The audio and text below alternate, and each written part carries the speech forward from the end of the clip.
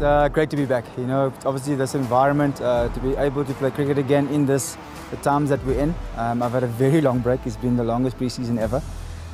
So yeah, I'm nice and fresh. Mentally, I'm very, very up for it.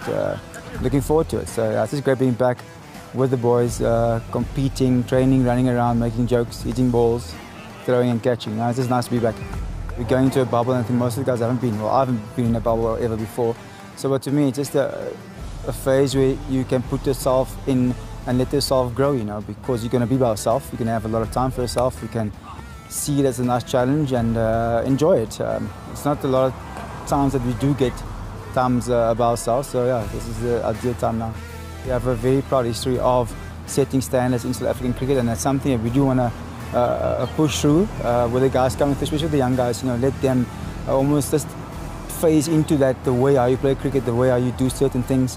It just makes it easier when you get to the bigger games and how to cope with the pressures that it brings. So yeah, it's a nice challenge. Every year it's a nice challenge. You know, we know guys want to beat the Titans. It's a nice feeling to have. Rather be in that position than the other position.